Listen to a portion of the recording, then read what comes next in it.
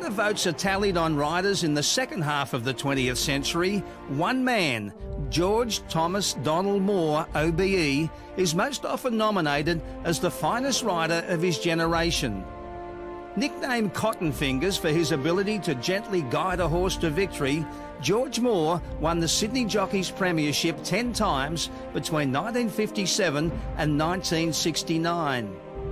He set an Australian record, winning nearly 200 Group 1 races, although perhaps surprisingly, never a Melbourne Cup.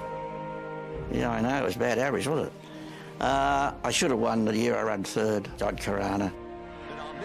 Moore also proved himself on the international stage, winning the 1967 Epsom Derby here on Royal Palace.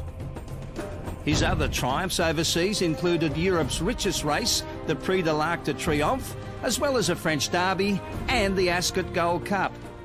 I mean, he's just a magician. I mean, you know, he just had the most beautiful hands, and horses just travel so much better for him than anyone else. I haven't seen his likes again since.